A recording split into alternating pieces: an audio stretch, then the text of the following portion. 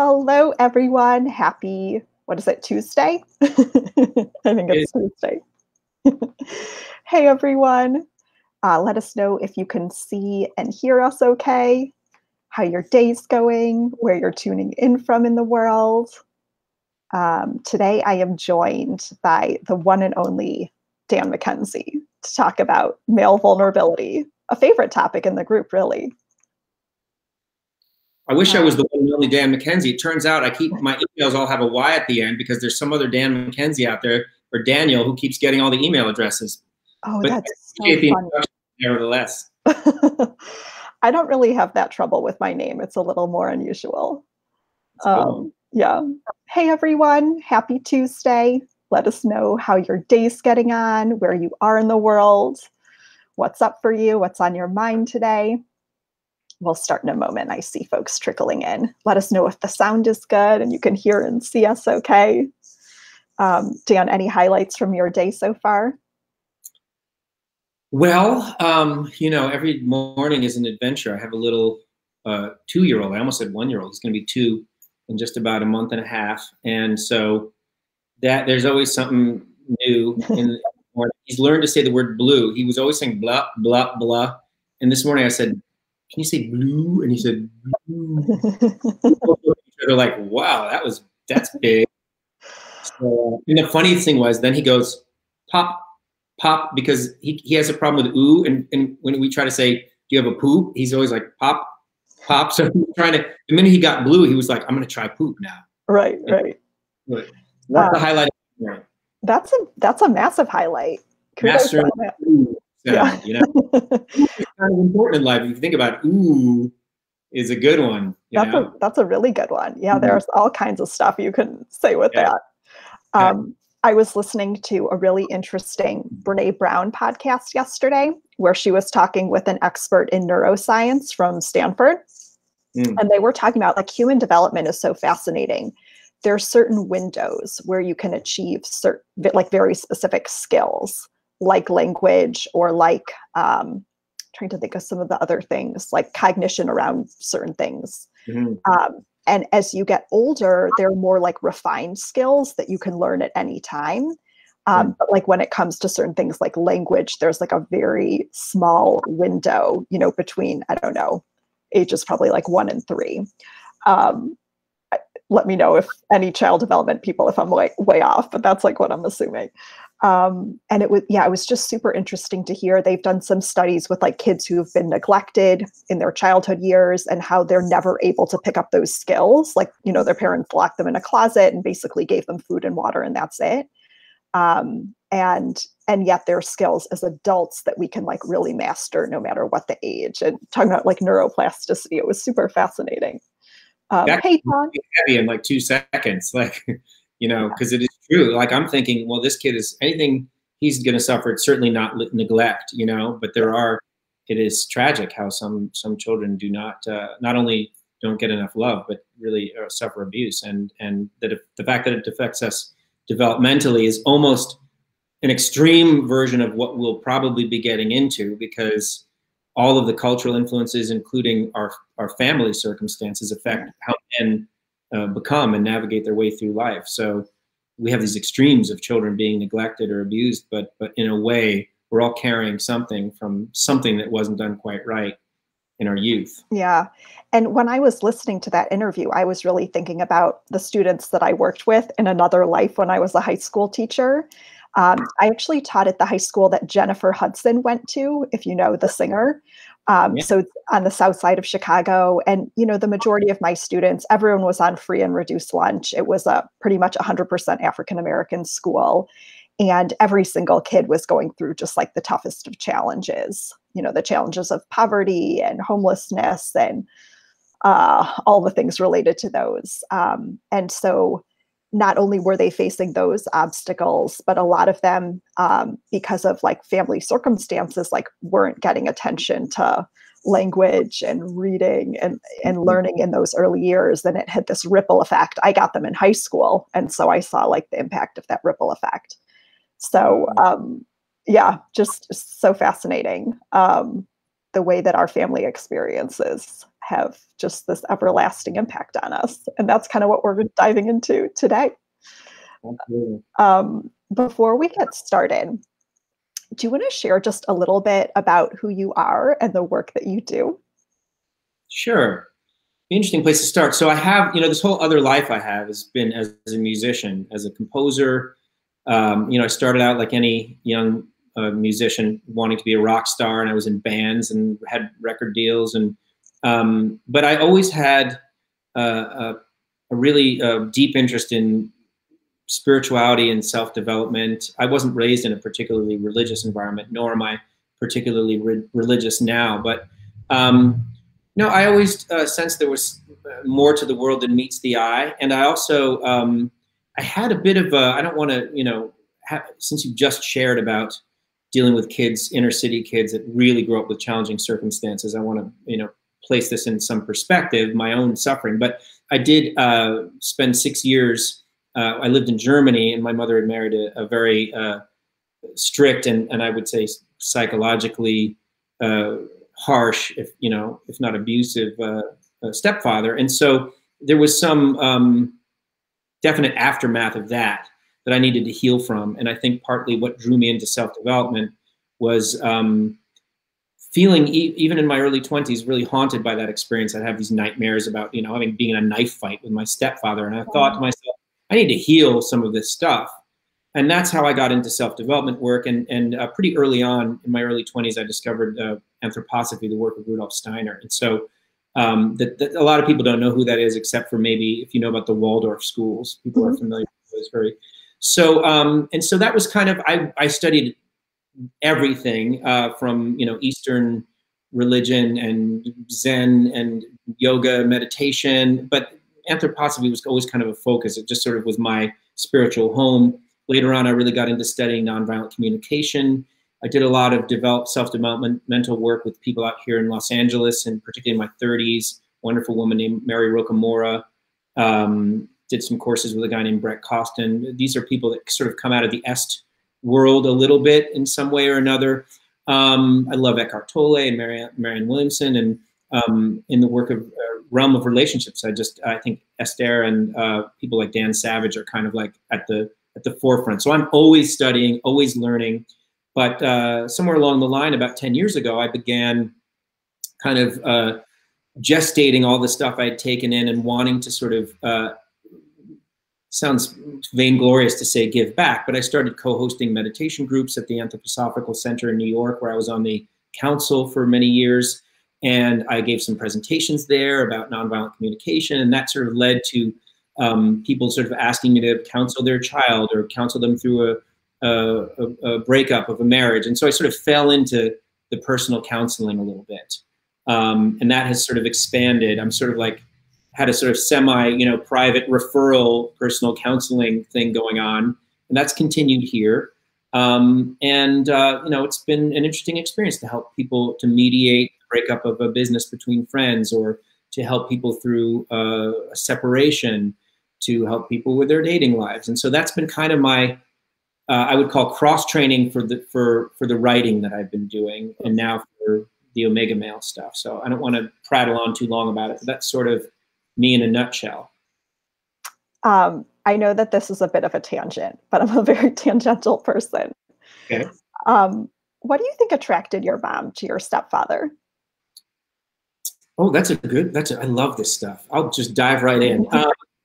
Well, my mother and father had a relationship that has been very well captured in TV and film. If you look at Revolutionary Road, the movie with Leonardo DiCaprio, and I think it was Kate Winslet, or The Ice Storm, it was, or even Mad Men. My dad started out as sort of Mad Men. The guy, sort of 3 martini lunches, having sex with the secretary, power dynamic imbalances.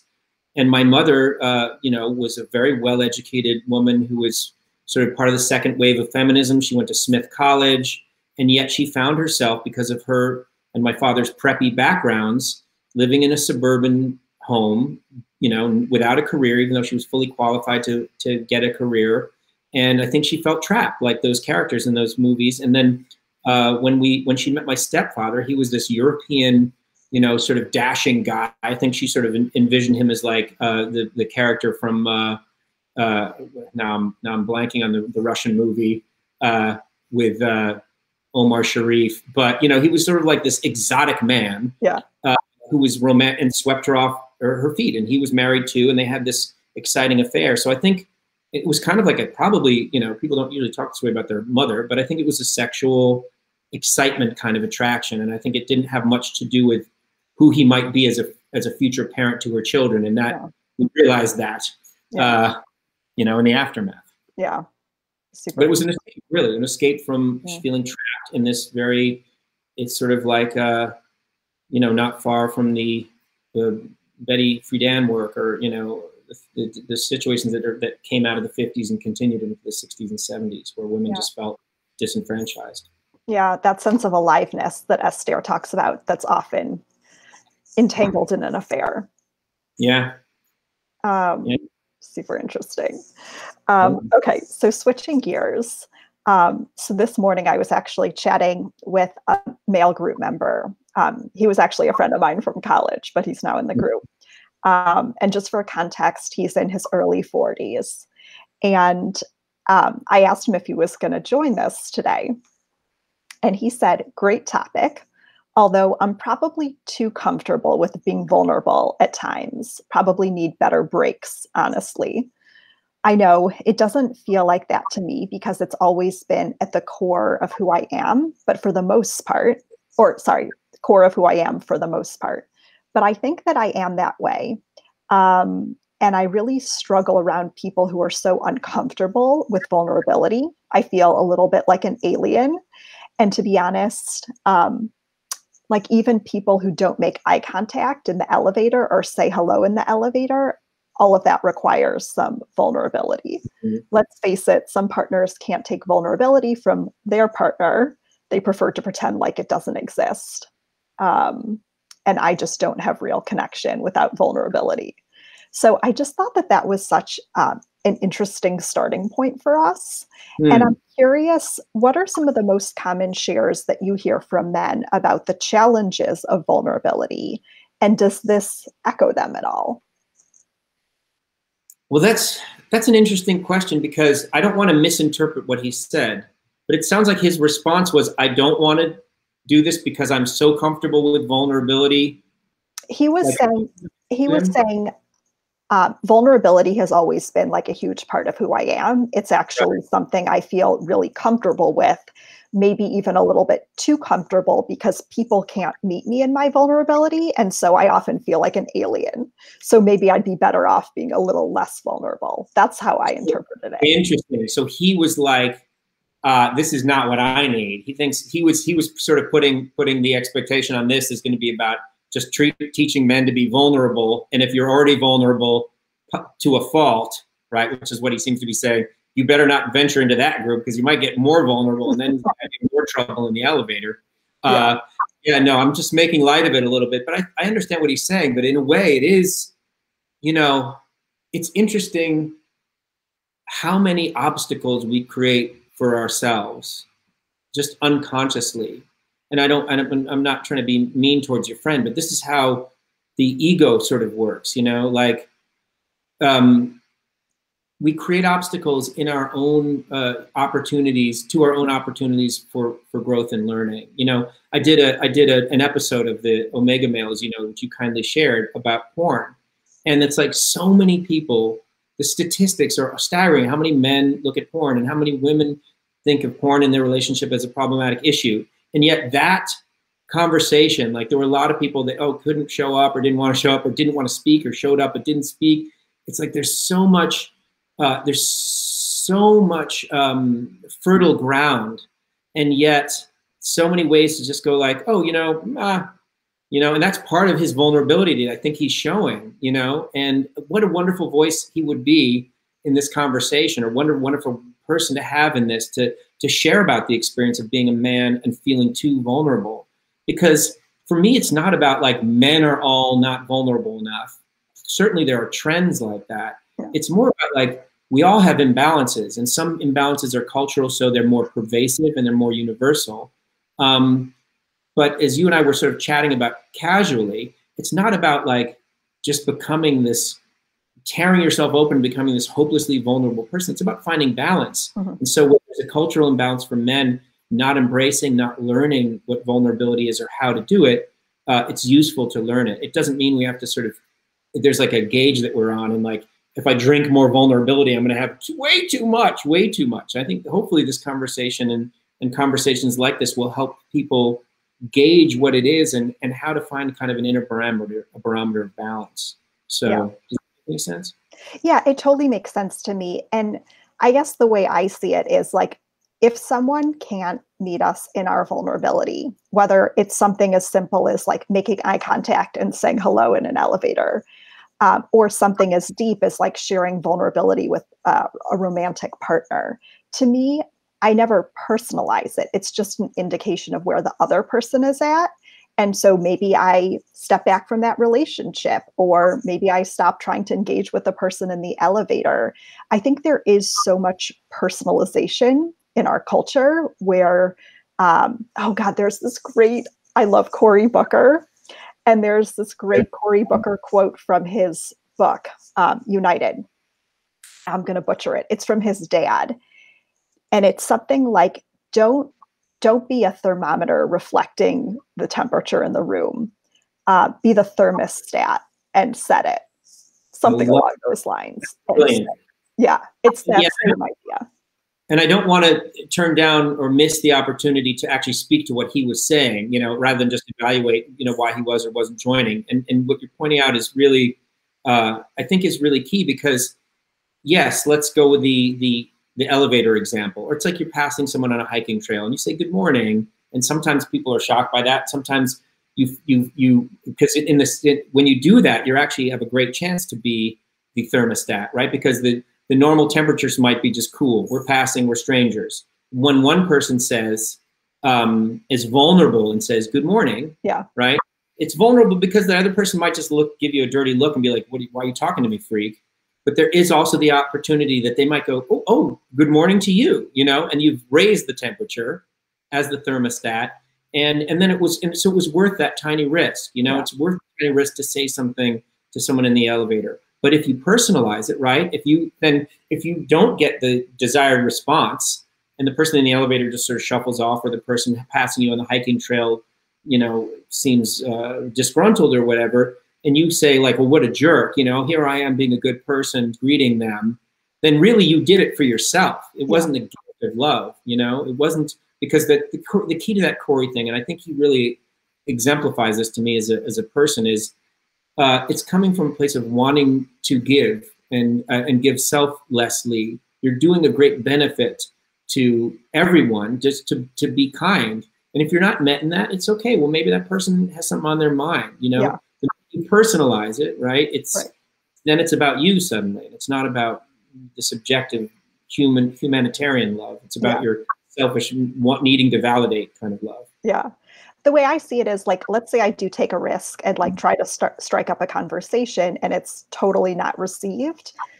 The way that I frame it is like, okay, the next time there's an opportunity to have a conversation, like I'll be ready, you know, versus, oh, I should never do that again. Look at what happens.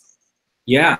Yeah. And that's, you know, that so much has to do with, sadly, with so many factors, our childhood trauma, you know what I mean? Like if you have unprocessed trauma from being rejected as a child, and you make an overture towards someone, a warm overture that gets rejected, and that triggers the pain, then you're more likely to be the person who says, oh, maybe I shouldn't do that again. You know, that's just like hurts the way it did when I was a child, you know, and that's why I feel like sort of spiritual self-development work is so crucial, because all of the things that we carry, I don't want to just call it all childhood trauma, but that's just sort of like a catch-all phrase. Right. Who knows? It could be your karmic baggage that you're carrying, your personal disposition, your temperament. But the more we endeavor to kind of find balance and find healing, because we're all, in some way, we're all walking wounded, right? There's not a human being that's not carrying some hurt, or but the more we endeavor to heal and balance, the less filters that we receive things through are, you know what I mean? Because it's coming through a filter. Someone who's really damaged can turn your hello, good morning into some kind of attack. Why are you talking to me? You know? Right. Right. So there's work that only you can do in a way that each one of us can do. 100%. And kind of on that topic of the experiences we have and the undoing of them, I wanted to share a couple nuggets from Esther's 2018 Masculinity Paradox event. I know some of you attended it, and others of you have seen the YouTube playlist that she created.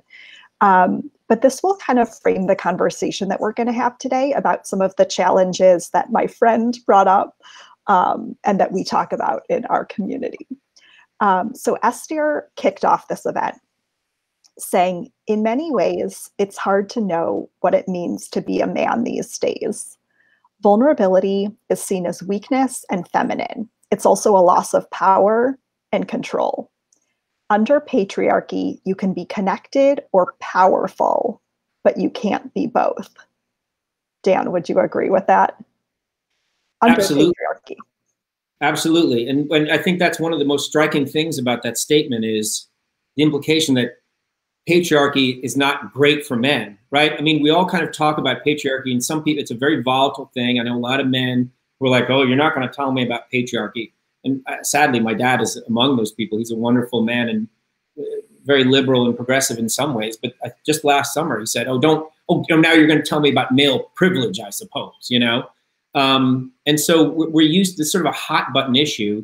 It's usually considered like this feminist term, right? That's sort of anti-male. But what Esther's introducing here is the idea that patriarchy is bad for everyone. Yeah.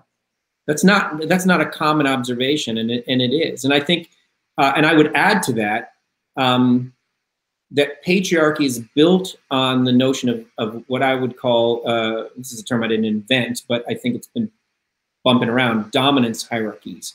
It's actually something that Jordan Peterson talks about a lot. I have to always quote him by saying, I think he's a very smart man, and I disagree with a good part of what he says.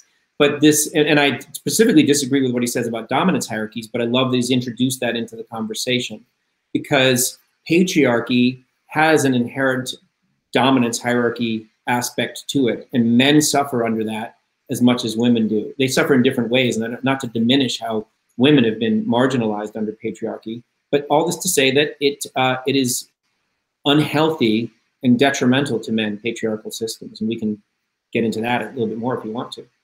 What do you think is the greatest way that men suffer under patriarchy? Well, along the lines of what I was just setting up, is, for one thing, men are subject to an inherent sense of competition with each other, right? And patriarchy is about dominance, you know? And it's not just like that men are in control. There's always a man in control of all the other men, as well as, you know, there's always it's a vertical integration of power. Mm-hmm. What I'm interested in, what I think part of my inspiration in working in this field is turning a vertical into a horizontal. And so that competition is replaced with this inherent sense of cooperation, collaboration. These are things that men are not taught. Right. Men are to compete with each other, to dominate each other, to always be invulnerable. And we are, it's clear that we're struggling with it. You see it so much in our culture. And I love this about Hollywood. People always talk about liberal Hollywood, but I literally had a dream last night. And I think it was in anticipation of this conversation. And in the dream, I started thinking about The Mandalorian. And this is sort of a random thing to mention. It's like the new Star Wars series. Mm-hmm. This is like, I'm asleep and I'm having these philosophical thoughts. And I'm like, this is the journey of like the atavistic masculinity trying to find a new expression, right? This is a guy whose entire species, man, DeLorean, what's dolor in Latin? Dolor is pain, right? It's like, so he's the suffering man, and they're known for being the baddest ass fighters in the universe. Like that's their trade is fighting people, you know, violence. And they're also known for having the best armor. It's like, oh, you've got the best Beskar armor. And he actually does these jobs to get more of this valuable armor so he can cover himself in the best armor. Like, this is literally the opposite of vulnerability, right? Like, the more I can just cover myself with armor, the less vulnerable I'll be. Right. And yet he finds this little being, which is an innocent little baby. That's like the little baby Yoda that everyone talks about. And suddenly he has to care for it. Like, it's this thing that has superpowers. And it's like, I don't know if this is and I'm in my dream last night going, is this a metaphor for being a father? Because I'm a father of a little boy. And I'm like thinking about one of the most vulnerable things that's ever happened to me is just bringing a child into this world. You know, people talk about having your heart on the outside. And yet it's also a metaphor for this guy that's buried himself and his entire species and their code of not even showing your face because you got to keep your armor on. Yeah. And yet he's been quested, as he says, with caring for this vulnerable being that has inner superpowers, which are sort of like, you know, almost like his inner feminine, inner child, you know, wanting to be cared for. So this is all happening in my dream. So I'm very much interested in this shift that's being explored culturally. So I would say, like, you know, our entire culture is dealing with what's wrong with dominance, what's wrong with patriarchy, and how can we move into something healthier? Yeah, 100%. Kind of stuff there. Sorry, but I'm going without notes today, as I said, so I'm just vamping with you. And Esther, another favorite quote from her event was, "Boys are taught at a young age what emotions are acceptable," meaning masculine, patriarchal, "and which show weakness and are associated with femininity. The code of masculinity, stoicism, strength, power, aggression, not just men internalize it, women too. Under this code, men are allowed two feelings only, anger and lust." And so when I think about one of the most damaging things about patriarchy is, like, if you think of like a buffet of amazing food, it's like you're limited to like an appetizer and an entree, you know, versus the whole spectrum of experiences. Yeah, men just get steak and beer. No, I absolutely agree with that. I mean, I think if you really break it down, men are allowed a few other things like pride, you know, and contentment. Yeah. But I would say contentment, not even happiness, right? Because, or maybe happiness, but as long as it's not joy, right? Because joy, like, you're getting a little, you know, light in the loafers, right? Glee. God knows, you know. And when I began to write about this, I was sort of like exploring what are the archetypes of like men who are limited to these emotional expressions. Because if you look at sort of the alpha male movies and the alpha male movie stars, I'm like Jason Statham, right? And I was Googling, I was realizing it's so rare to see Jason Statham smile in a movie, because even smiling broadly is like a feminine thing. Like, in certain cultures, it's weird, like men are not, you know, expected to smile. And so, yeah, but I couldn't agree more with what Esther says in essence. And it's not just emotions, it's you could call qualities, right? Sensitivity is feminine. Yeah. Supportiveness is feminine. Intuition is feminine. And so we're not only limited in our emotions, and she's absolutely right. I think she homed in on anger and lust, because in relationship, especially, those are the things that all of the men's stuff gets channeled into. So if you're sad, you know, it gets turned into anger. Right. If you're afraid or feeling apprehensive, it turns into, yeah, you know, you don't understand what I have to deal with on a daily basis. You know, what he's trying to say is, I'm worried that I'm going to lose my job and not be able to, you know, live up to this manly expectation to provide. But it turns into, you think you're so, you know, you got an easy life here, and I'm, you know. So yeah, that's true, and you know, and it starts in childhood, and a lot of my interest in this work is, I have a question here. It's like, and one of the things I loved about what Esther said in the intro to that masculinity event was, sometimes it's not just about having the answers, it's about starting a dialogue, you know, where we can just live with the questions a little bit. So of course I have thoughts that I've come to, but I also have some questions. So one of these questions for me is, given that we have this limited buffet, right?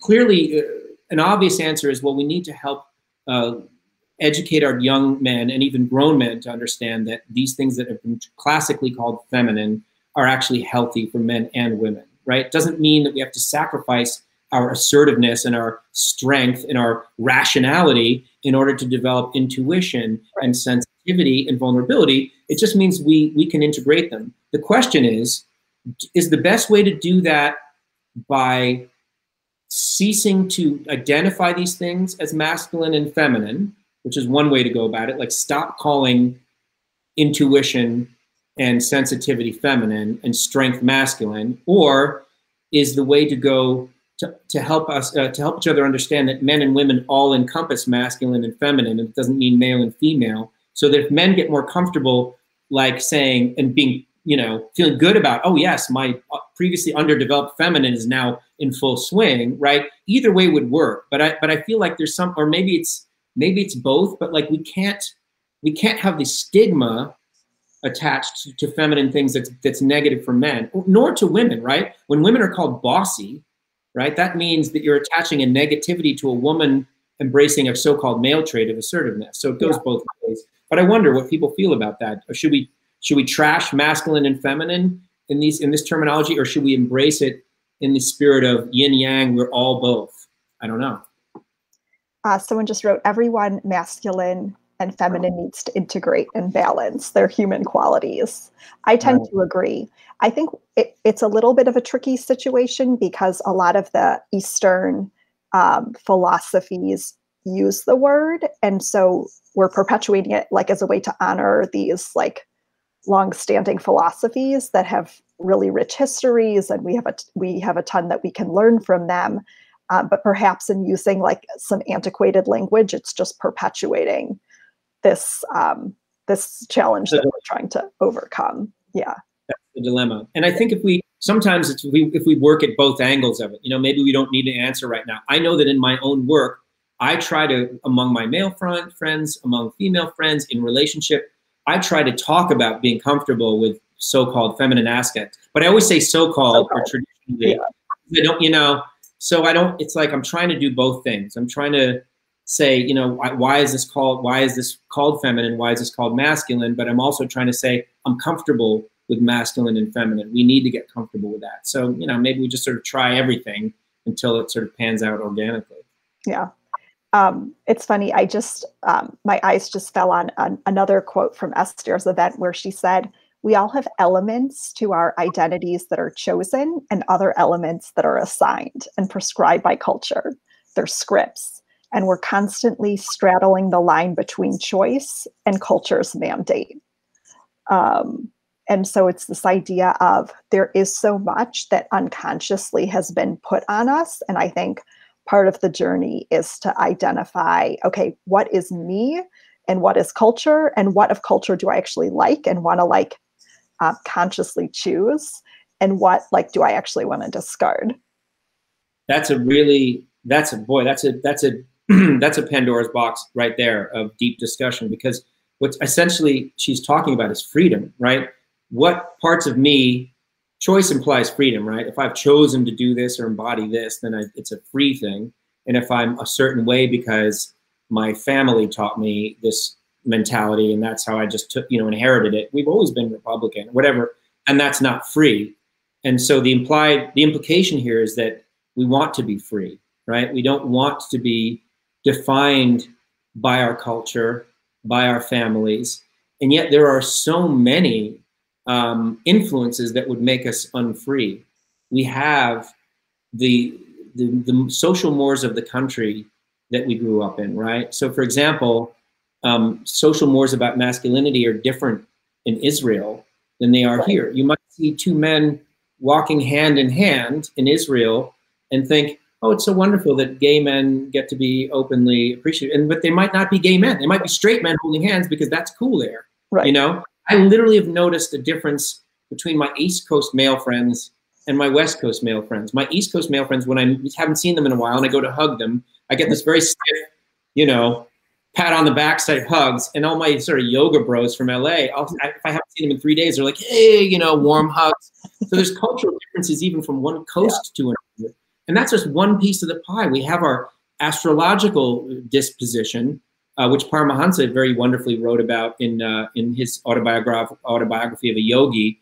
There's the chapter on astrology is called Outwitting the Stars. And in essence, what he says is, you have an astrological disposition, but that doesn't just mean this is the asshole that I'm born to be. It means that's your challenge, right? So all of these elements of, you know, cultural inheritance and ancestral family stuff and our just weird temperaments, these are all things that we have the opportunity to find freedom in, but it takes work. And I think this is what Esther is getting at. Like, the more conscious we become of what have I inherited, what has been programmed into me socially, et cetera, the more I can sort of begin to dismantle it.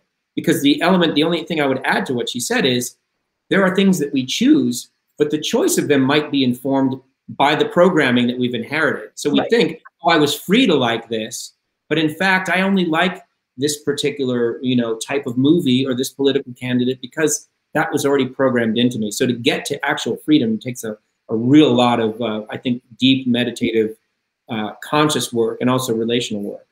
Yeah. And on the topic of deep work, should we segue to the Will Smith conversation? Absolutely. I love that thing. And if that's where I'm riding your train, honey. Okay. So I had posted in the event webpage that we were going to be discussing and touching on this really incredible healing experience that Will Smith initiated with a former co-star of his from The Fresh Prince of Bel-Air, Janet Huber, who played Aunt Viv. And apparently there was a really massive rift that happened between them that was covered in the video. And I'll try to kind of, like, for anyone who didn't catch it, and it's totally worth a watch, maybe a couple times if you haven't.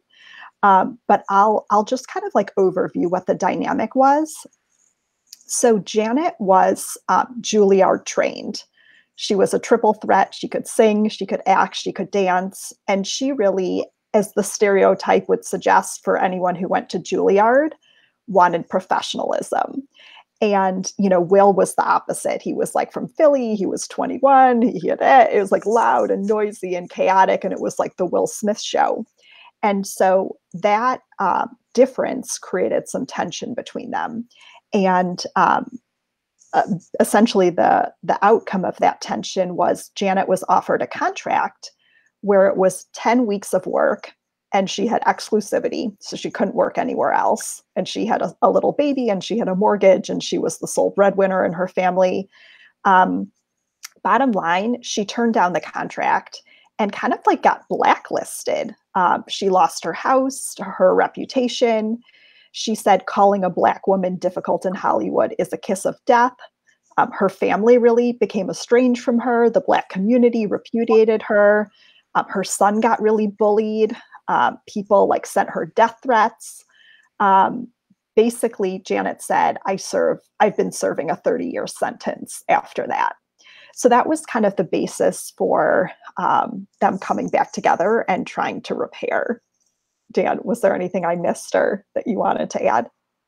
No, that's a really good summary of it. And the interesting thing is your summary reflects the presentation of it on Red Table Talk. But I was, you know, I feel like I was reading a bit between the lines, and this will play into, I think, things that will come up in the conversation about it. But it's interesting that most of that tale about what happened was about what happened to her, right? Like there was tension. She got offered a limited contract. She turned it down. She got blacklisted. She was called difficult.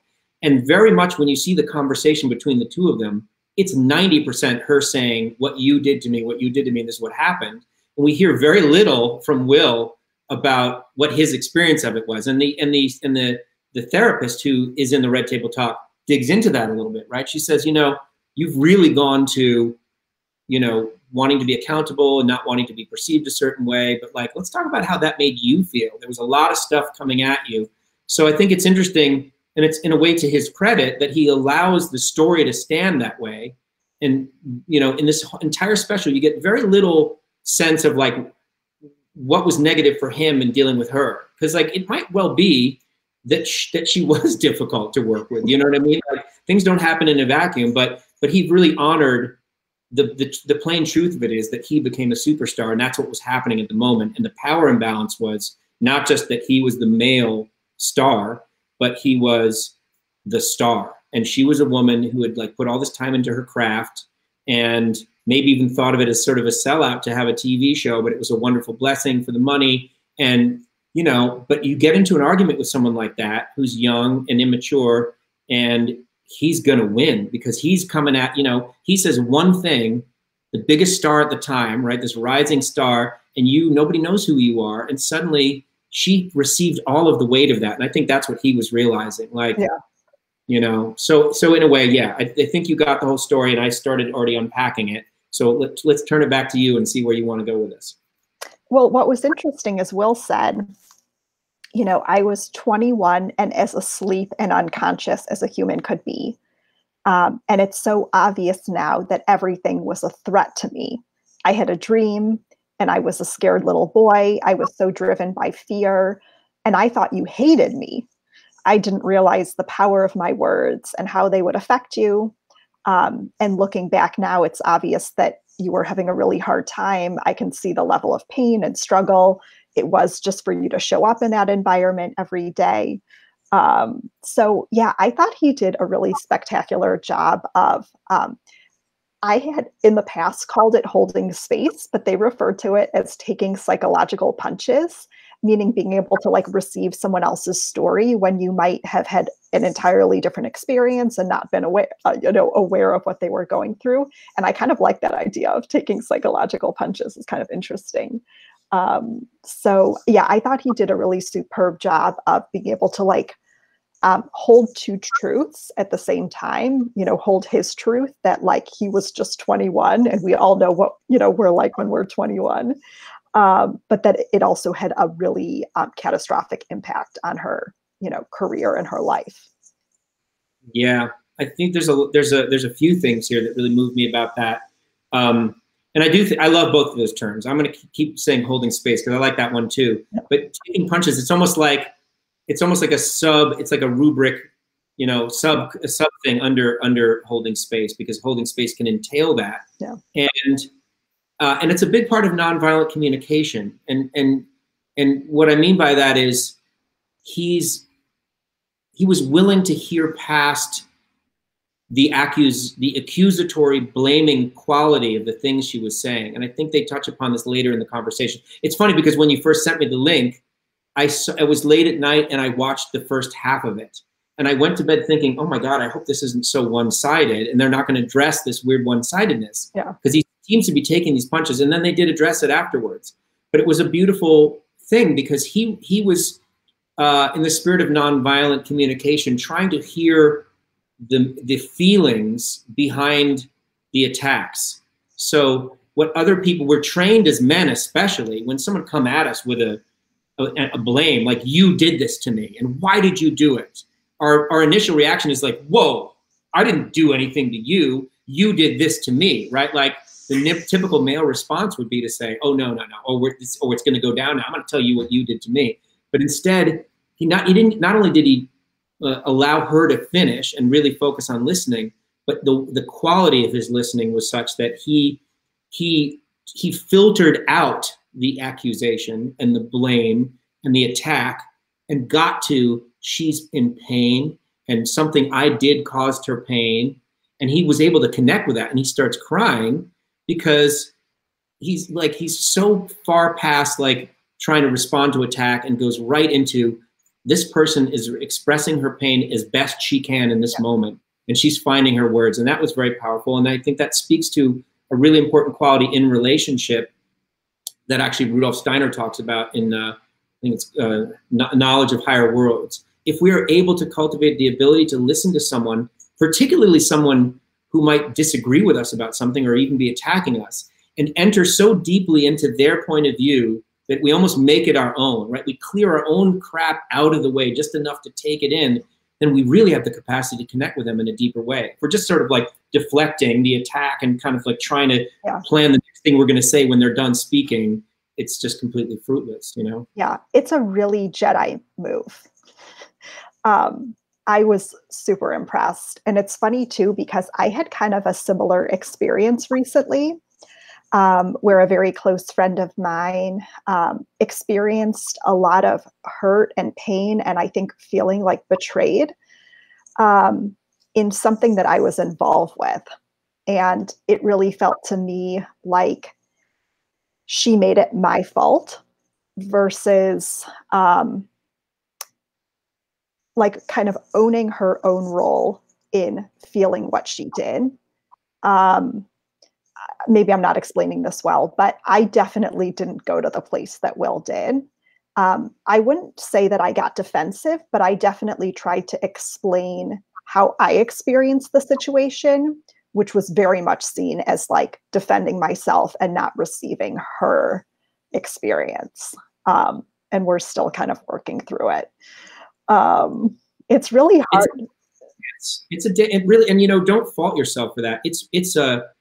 I mean, he did, and we also don't know, I'm not taking away from what he did. You know, they walked off set. There might've been a moment where he's, you know, where he shared with her what his pain was, but I think it's very genuine, ultimately what happened there. And that comes from a lot of practice. And I know he was probably really invested, because I don't think he's the kind of person that has a lot of those skeletons in his closet. I think the way it seemed to be presented was like, this was like this one thing that had sort of grown to be more and more cancerous, like an unhealed thing that just got worse and worse and worse. But we all deal with those situations, Leah. Like, you know, it's a constant practice to try to balance, because you also don't want to, you want to be, there's a surrender involved in just like letting someone blame you, you know, or, and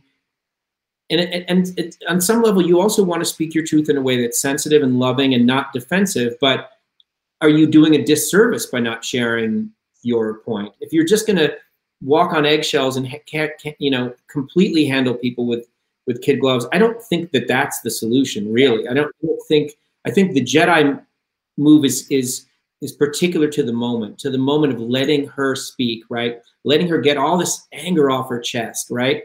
And who knows what kind of conversations that they've had subsequently.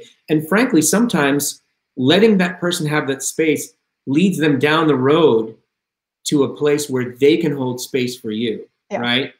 And so that sometimes is, but it doesn't mean you have to completely relinquish your point of view and your truth in it. It just sometimes it's about having the strength. It's like taking the higher road in a way. The stronger person has to create the container sometimes for the first thing to happen, to be the first listener, you know, and let them pour it out, because then sometimes, whether it's spoken or not, there's an acknowledgement. And I had stuff like that with my stepfather, where I never really heard an apology, but I think once I started giving real forgiveness, magical things happened with him, and I've had that experience too. But you know, so I don't think you have to completely undermine or fault yourself for not getting there right away. It can be a complicated process, especially if someone's coming at you, you know? Yeah. It's hard. Yeah. Yeah. And it was hard to know, was she coming to me as a friend who had an experience, or as the leader of something that she was a participant in? And if it's like as a friend, that's a very different experience of like holding space.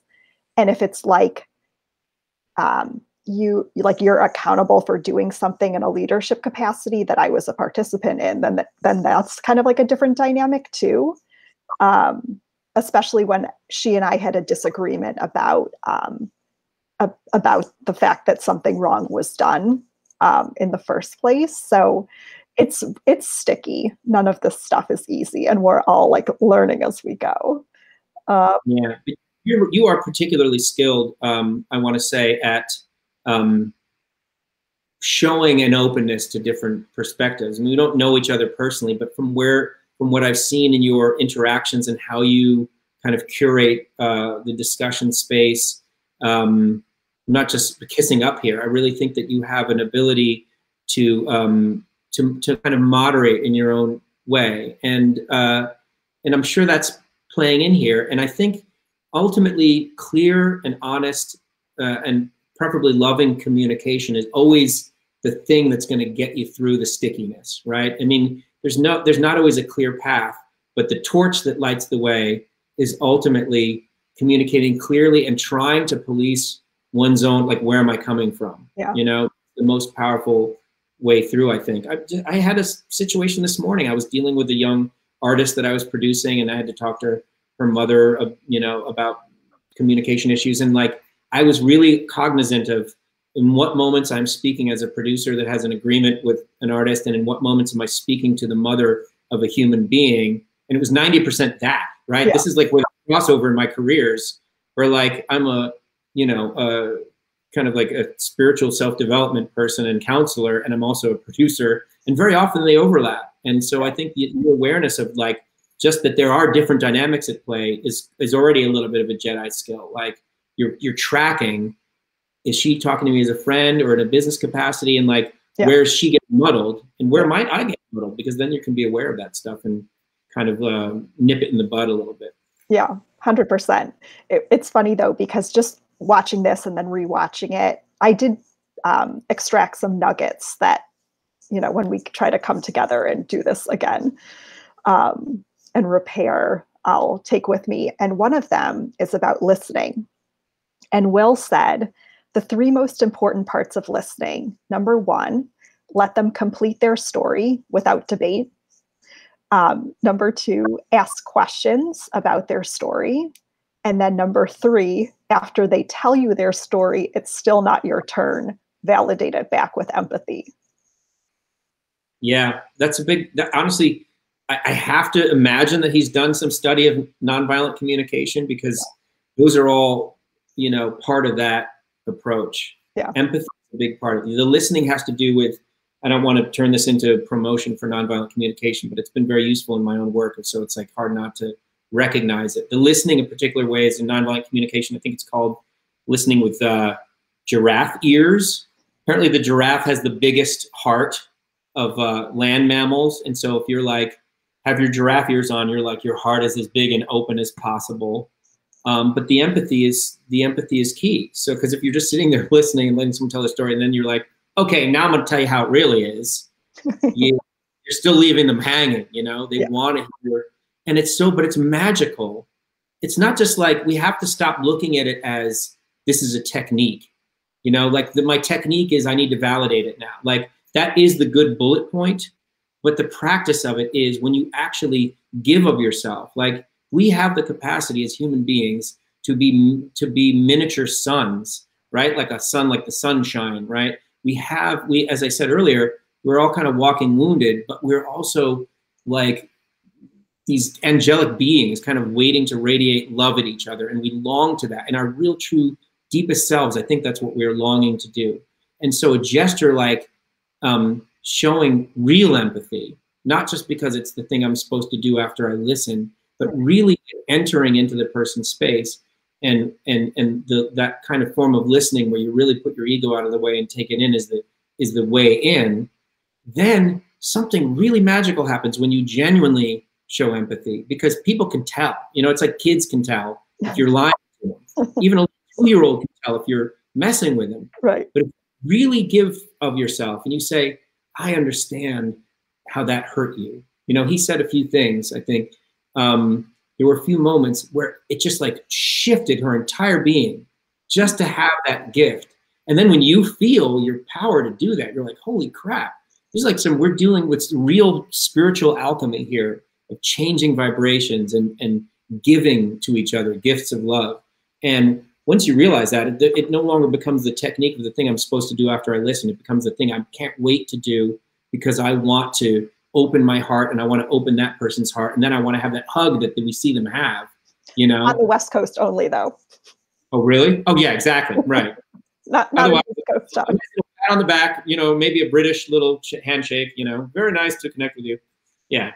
So I think there's a real beauty and magic there. And, you know, I think these things are useful as points. And I mean, I'm talking about points and techniques and statistics, but when it's sort of like important to kind of humanize what's really happening there. And I love that you shared that video, because it's like, it's the same way to see it versus to read about it in theory. When you see two people doing this, and especially so kind of compassionately and expertly, it becomes real in a way that the theory can't capture it on the page, you know, or in a lecture. Yeah. And I also liked it as an example because, you know, in Esther's words that we kicked off this conversation with, you know, she talked about how vulnerability is seen as like feminine and weakness. And I thought it was such a powerful example of how like vulnerability is really like strength and courage and self-mastery. Yeah, you know, we did an Omega Male episode, as you know, because we're there. That was a big. There's a big. I think this is helpful for men in that the thing we were talking about earlier, like how do we reframe the discussion about what's masculine and what's feminine? There's like a transitory period where we might have to like sell to men why things like vulnerability aren't just feminine, and part of it is that vulnerability. When we're talking about vulnerability in personal relationships, we are actually talking about something different than, you know, what the armor guards you from, right? Because vulnerability in its true sense means open to attack and open to damage. And nobody wants that. And nobody would volunteer to be in that. But when you are being vulnerable, you are actually making a choice. And so it's actually an act of bravery, right? So men can get on board with bravery. Men are like, oh, I'll do bravery because that's some masculine shit. So let me get in on the bravery. What's the brave thing to do? Oh, open my heart and talk about my pain. Okay, you know? Versus someone's telling you for years, you have some guy like my father's father, don't cry, boy. What are you gonna cry to me now, you sissy? What? No, clean up your face and go, you know, like that programming is what tells us that emotions other than anger and lust are feminine and that vulnerability is some girly stuff, you know? But so many of these qualities are powerful. Forgiveness is powerful. Forgiveness is so misinterpreted to be like, you're making a concession, right?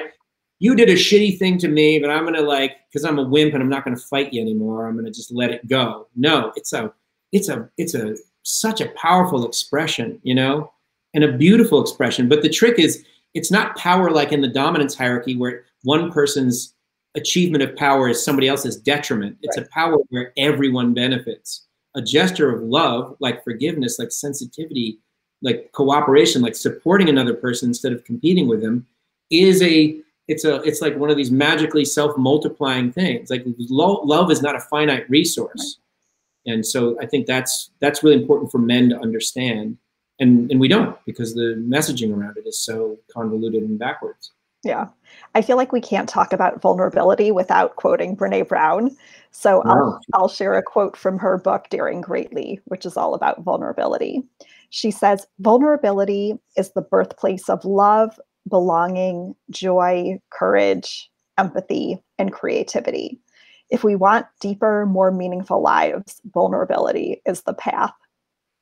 And on that note, so right before we went live, I got a question from a group member, and he said, I feel like you'll like this. He said, hey, I really like that Daniel McKenzie. I can't make the live thing today because of work, but I'd be interested in knowing what tangible practice he's seen that get men past their reliance on tough exteriors. I'm really looking for practical techniques. Thanks. I love that. Love that question. Well, to me, there are different fields of working on this. There's the techniques of working within yourself, because there's vulnerability with yourself. There's vulnerability in relationship. I mean, you could say with women, but I want to include everyone who might not be in a relationship with a woman. And there's vulnerability among friends. And there are practical things we can do in all of those realms. Or I'd add a fourth, vulnerability in the world. So like what you do, coming on here and talking openly about stuff. To me, this is sort of a vulnerability in the world. I'm going to sit here without notes, and people might think I'm just some dumb idiot who's a blowhard and doesn't know what he's talking about. And I'm trying to do something good. And I'm also aware of like my ego's investment in wanting to be perceived as smart or whatever, or useful. So that's like vulnerability in the world, or like having a child is vulnerability in the world, because suddenly I'm vulnerable to like bad stuff that might happen. I think what's particularly useful for men with each other is recognizing when a sensitive topic or an opportunity to speak vulnerably or be vulnerable comes up, and not allow it to just drift into using humor to laugh it off, And I do this. I have these hikes with my friends who are very vulnerable men, but still we all carry some of that stuff, And you never hear some stuff you never hear men say is like, I have a date tomorrow, and I think it's like we're probably gonna have sex for the first time, and I'm really worried that she's gonna think my dick is too small, or that I'm not gonna perform well, or like guys will never share their fears with each other. And so if I share something like that, sometimes it's jarring, you know, to a friend, you know, like, I don't like, what if we don't have good chemistry? You know, guys don't talk about things that way. So I think just trying to like be bold and lead by example. I think in relationship, being willing to, learning to share vulnerability, particularly in a relationship with a woman who, as you said, they're programmed with their own way of dealing with male vulnerability. Learning to be open-hearted and to express yourself in a vulnerable way without completely falling apart is good. Because a lot of men who are so locked down in their vulnerability, when it comes out, it comes out like a mess, you know? So, you know, I don't want to take too much time answering. I think in the terms of working with yourself, deeply meditatively, if you're willing in silent, deep contemplation to go into what you are, what your real fears are, because we have an internal dialogue that doesn't even have to do with other people. And I won't even be honest with myself about what my fears are. I won't even be vulnerable with myself as a man sometimes. Like, I really am worried about my career. Like, to have that moment with yourself is powerful. So in all of these realms, there are things we can do, and they mostly have to do with being willing to, you're used to going off the 3 meter board, and you got to go up to the 5 meter board and look off the edge and just step off it a few times, you know? And you did mention men's groups. You know, we have a women's group in the Esther Perel discussion group that meets weekly. I think there is so much power in being part of a safe community where kind of by design, vulnerability is the objective.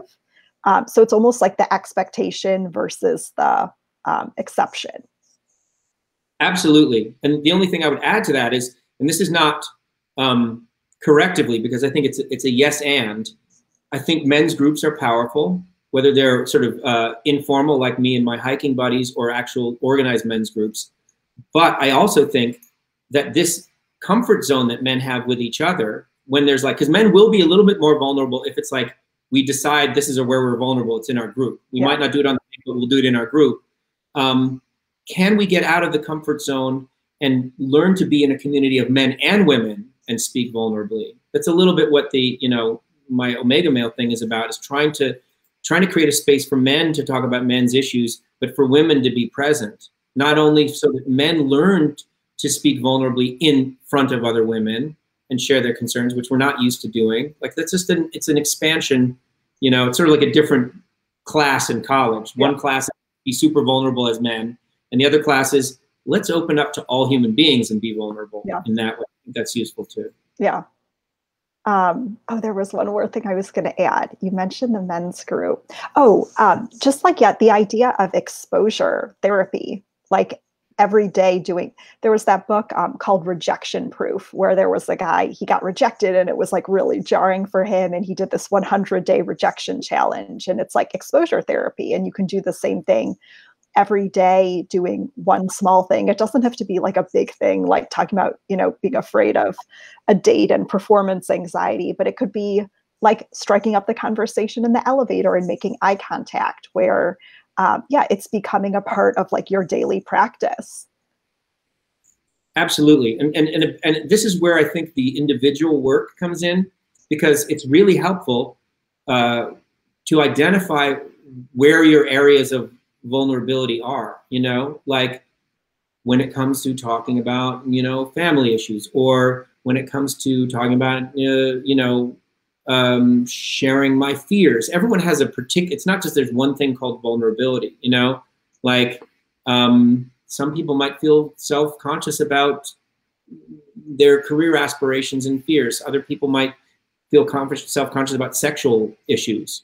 So knowing what your challenges are and working on those specifically, I think is helpful. And you just like, I mean, I hate to be a cliche, but sometimes it's baby steps. It's like, just dip your toe in the water a little bit, you know? I've really noticed that with the group, because I started it just over 3 years ago. And I would say, you know, before that, like people would say like, Leah, you're kind of hard to read. I think I had some masks up. But the group has been like the best exposure therapy because I'm just so used to talking. I mean, it was a baby steps process, but now I don't think there's anything that I wouldn't talk about or like haven't talked about, because I'm just so used to it now and it's just really comfortable. You're living my theory, and I apologize for mispronouncing your name because I've now heard you say it yourself. You're living my theory that vulnerability, in a sense, is a stepping stone to invulnerability. Not that but in a new kind of invulnerability. The invulnerability that we're inheriting, this sort of masculine, protect yourself with the armor and the Beskar. That's the old like trying to protect yourself from the attack. Right. New vulnerability is having nothing to defend, right? So you've related this experience of, the more I put myself out there, the more comfortable I get. Yeah. And that's what happens. So it's not like I'm comfortable being vulnerable. Like the more you go out in front of the crowd and risk, whatever your stage fright and your humiliation, at some point you just go, oh, I don't care if I fail, or like failure is this mystical thing, it's not going to end me. And so in a way, it's it's natural, I think, to always have a new threshold for vulnerability, and it's good to pursue those. But in a way, you end up having less and less and less to protect and defend. And so this combination of the inner work of knowing what you're protecting and what your wound is, and the outer work of exercising it and trying little by little to expose yourself, it ends up leading to a place where you're like, you got nothing to hide, nothing to defend, and that's a wonderful free space. Yeah. And that's when you're talking about freedom and becoming who you really choose to be versus who you've been molded to be. Yeah, 100%. I think that's a good note to end on. Free to be. Yeah, all right, I like it. That was actually the name of a course that I did with Dr. Shefali Sabari. Do you know her? I don't think I do, but now that you're mentioning the name, I do. You might have seen an interview with her. She's done like the Lewis Howes, Tom Bilyeu Impact Theory circuit. And she's one of my favorite, there's like Esther, Dr. Shefali, and the woman. Oh yeah, that sort of like strikingly beautiful Indian woman. Yeah. Yeah. I hate to reduce her to her physical characteristics, but because she's absolutely brilliant. But when it was like that typical programming. I was like who's this? Like, you know what I mean? Like it's sort of like male stuff I recognize in myself. Someone shared a video. I'm like, oh, this was this gorgeous woman. She can't possibly be. And then you're like, oh my God, this woman is enlightened. Yeah. Yeah. So thank you. Yeah, I remember her first name was familiar. She's everything I've seen from her has been brilliant. Yeah, I can't even keep track of how many hundreds of hours of courses. She's really into meditation. So she has meditation courses, like self-actualization courses, consciousness. But she had a relationship course that I did, and it was called Free to Be. And on Free to Be. Love it. Thank you so much, Daniel. I just saw a note. Someone said, I have a question if it isn't too late. How does one partner try to invite or inspire their male partner to open up and be more vulnerable? He seems very closed up with protective armor. Is this even possible? That's a big question, and given that we're running out of time, I'd be happy if that person wants to PM me or something. Yeah. That'd be great. But I would say it's always the most effective thing I think to do is to lead by example. And so if you make yourself vulnerable, rather than saying you're never vulnerable with me, I want to know what you're feeling and what you're thinking, is never going to work as much as like, these are my fears and this is how I feel, and I'm longing to know what you feel about this. I think it would be so validating for me to just know one way, like, pick something that you really want him to share about, and create an inviting space. As Leah was saying, find a way to hold space and invite it energetically more than verbally. Mm-hmm. Maybe it's a combination, but to like find out what makes him comfortable. When is he more likely to share? Probably not in the middle of an argument. You know what I mean? If you're having a walk in the woods somewhere and he seems to be really warming up, like, and you share something really vulnerable, those are the opportunities, and if you can also create them too, you don't have to wait till you're taking a walk. But I think leading by example and creating an energetic space and a container for it is most likely to be welcomed. Yeah.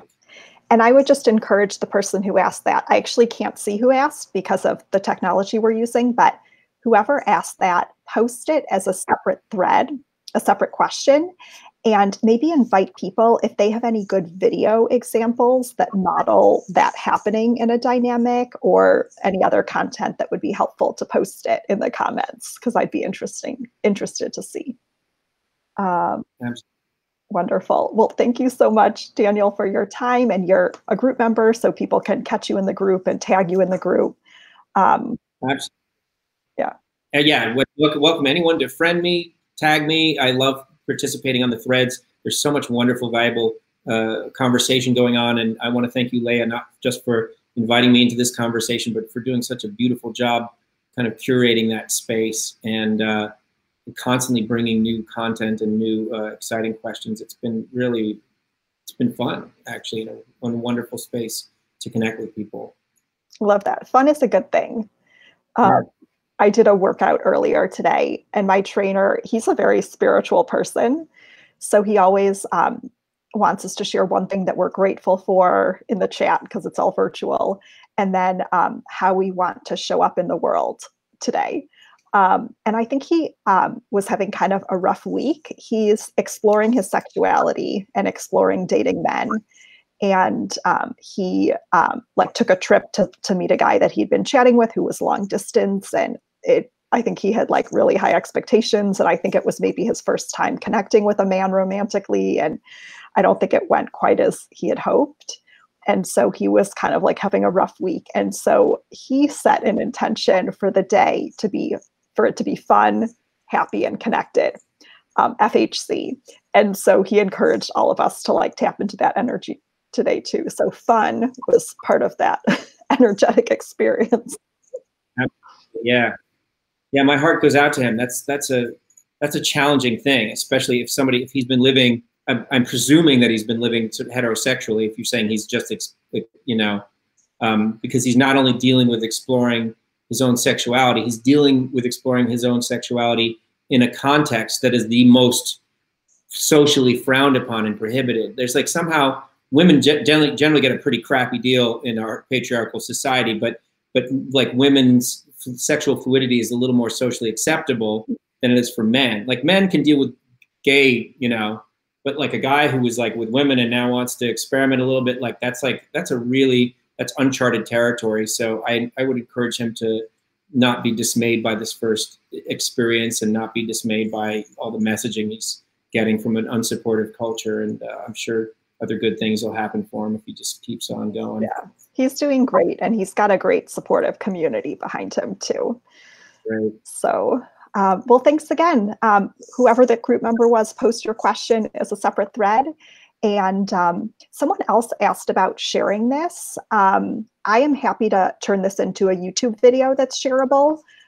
If you try to share this video because it's within a group, you're not going to be able to share it. It'll just show up as like content unavailable. So we'll put it on YouTube, and I'll share that link as soon as it's live.